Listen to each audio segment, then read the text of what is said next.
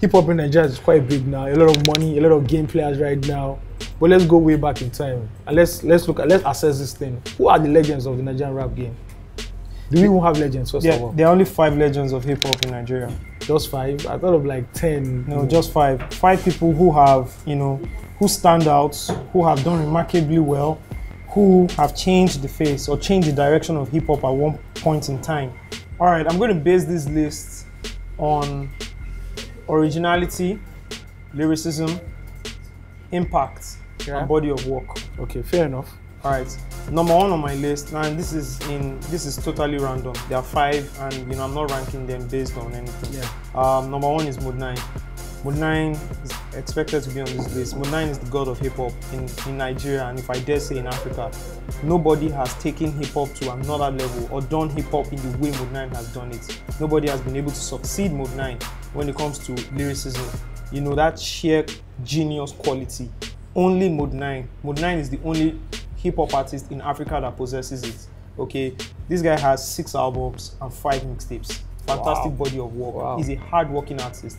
Even at a point in his career where many might say he's not relevant, Mode 9 still makes sure he still drops albums. Okay, make that 6 mixtapes, because he recently dropped an album and dropped another album simultaneously with 20 tracks.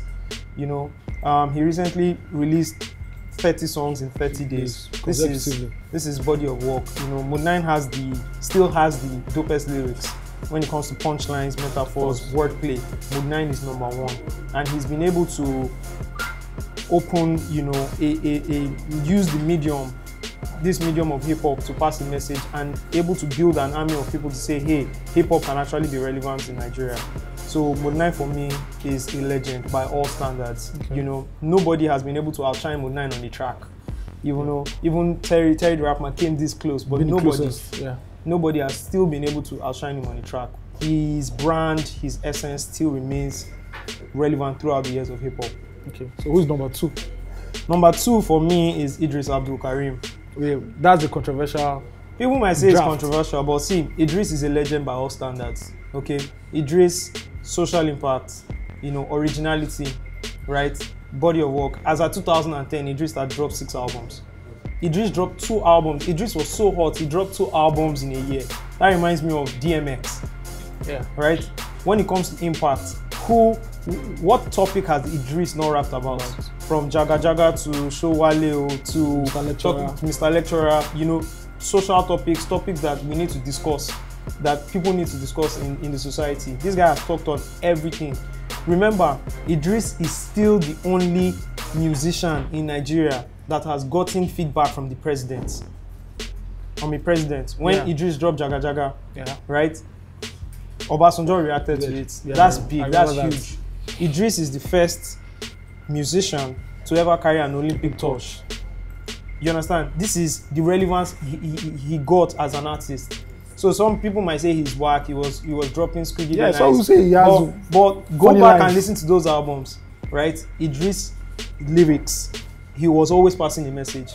So you might hear Figidi here and all that, but if you listen deeply, he was always dropping messages. Even when he was with the Remedies, remember he introduced the pop culture kind of music along with the LDs. I'll get to that. But he was Idris. So from songs like Shakomo, these were moved from people who were doing reggae in the 90s and moved to pop trendy songs.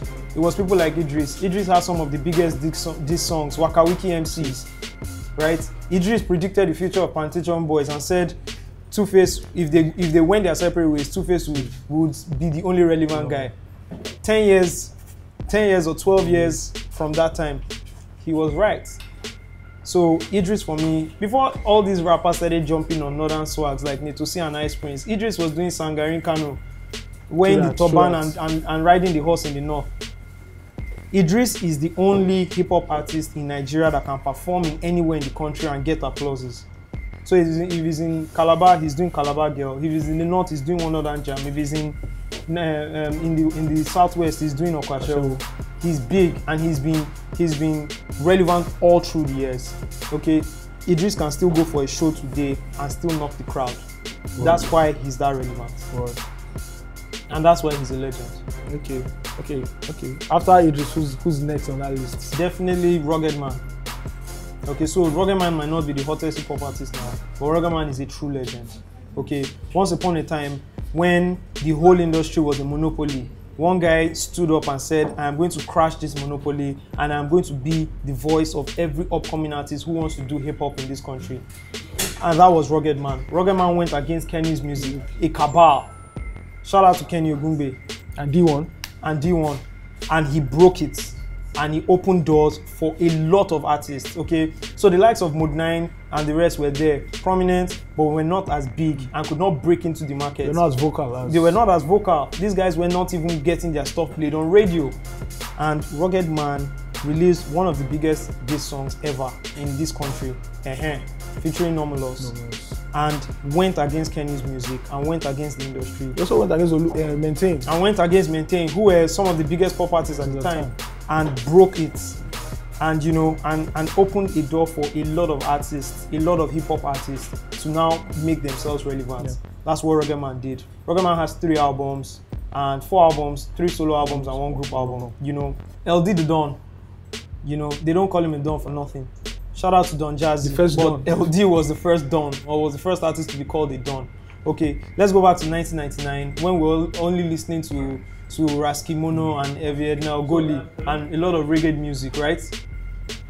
LD hooked up with Tribesmen, KB and Freestyle and dropped some of the most pop trendy hip hop music at the time. Credible ones too. And very credible music too. That, you know, still relevant in clubs today. Songs like Shake Body, songs like Plenty Nonsense. These were songs that had a lot of message but were still chart friendly, so to say, okay? LD put together the tribe. The successes of Too Short, Sasha and Dr. Seed is all tied to LD. He produced their music and shot their videos. Created them basically. And basically created them, you understand? This is LD. So you were listening to Ewaba Mijo or Too Short, you know, hit songs. It was all LD's doing. LD is basically, how many albums? LD has 5 albums, 2 group albums. That's legendary stuff. That's what legends do, you know? And right now, he's still relevant as being a businessman in the game. That's why he's a legend. That's what legends do. He moved on from music to other things. Okay, so LD said his last album, Undeniable, he said he wasn't doing music anymore and he moved on. And the last album was a great album, in my opinion. Fine, that's cool. So who's the last on the list? The 5th and the final person is Jude Abaga, aka MI. The Short Black Boy. Yes, Short Black Boy came from Jos and is credited for making hip-hop sociable in Nigeria.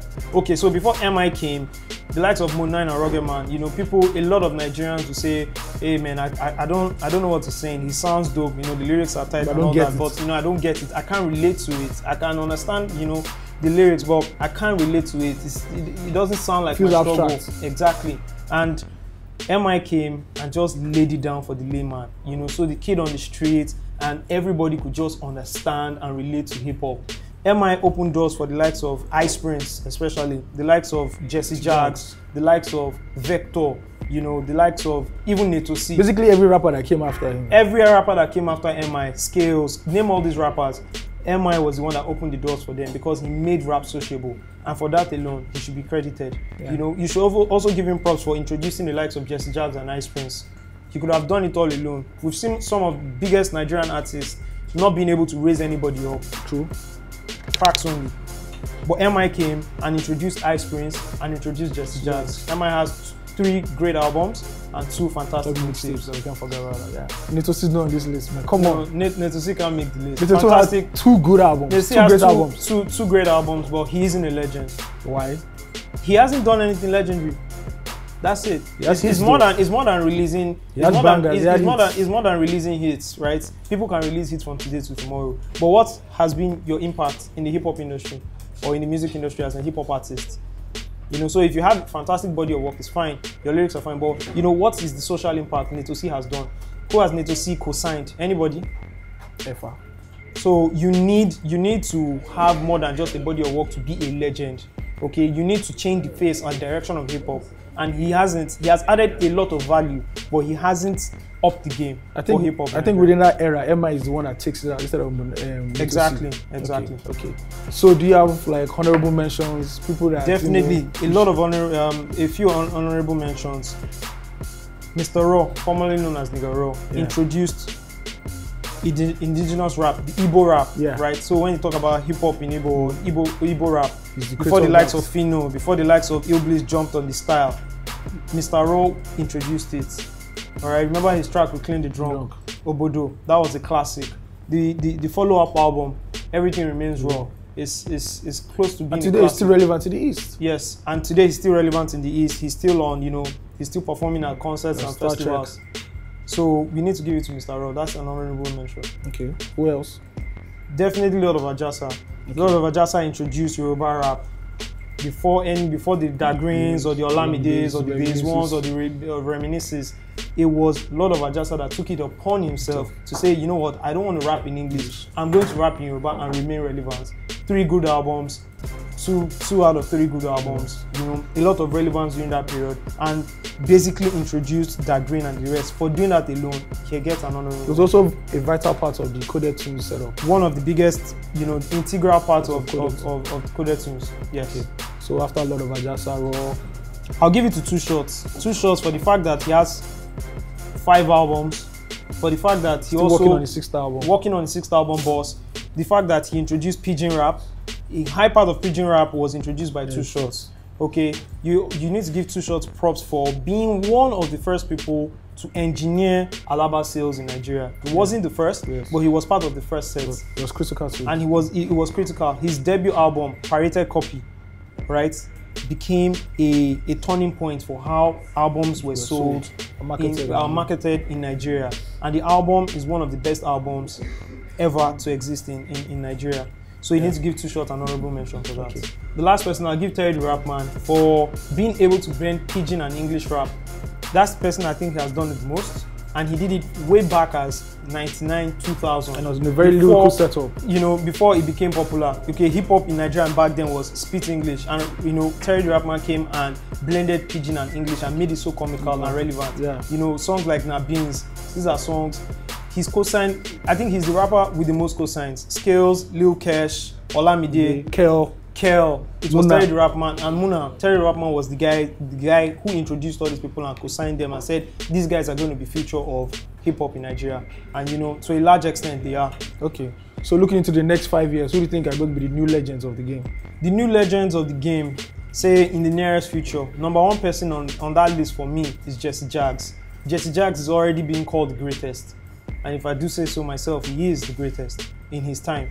Okay, so from relevant albums like Dimension Come to Royal Niger Company, Jesse Jaggs has been able to prove that, when it comes to lyricism and body of work and originality, he's a pro at it. Another person on that list for me is Ice Prince. Ice Prince right now currently is the most marketable hip hop artist in Africa. Yeah, but people tell you Ice Prince is kind of dodgy. So Ice Prince might not be the most lyrical artist right now, right? But social impact is there. Body of work constantly improving. Originality. He might be the new Idris. Ice Prince is not jockeying anybody's style. But Ice Prince is going to be a legend because he's going to bridge the gap. All right, that gap from the foreign from the Western world to Nigeria. He's going to bridge the gap. This homeboy has already met Jay-Z. If he announces his deal with Rock Nation, then it's over. He's going to be the guy that bridged that gap and opened the doors. Okay, what about Bado, man? I also say, Olamide in the nearest future also is going to be a legend. But he's one of the most hardworking. He is the most hardworking artist, hip hop artist in Nigeria right now. 5 albums in 5 years. A group album with Fino, and he's already releasing new singles. So Olamide definitely is going to make it for me. Lyricism is there, social impact is there, body of work is there, originality. He's not copying anybody. Okay, he's going to be a legend. Okay, just a matter of time. What about Fino, man? Fino is killing it in the East. Fino is killing it in the East, but what has he done that Nigaro hasn't done? So I know he's elevated it. I know he's made it more commercial. Sure. But let's give Fino time.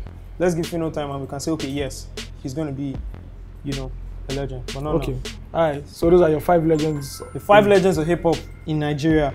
Mode 9, Idris, Ruggedman, LD, MI, Facts Only. Hey, thanks for watching. Check out more Facts Only, and don't forget to leave your comments behind.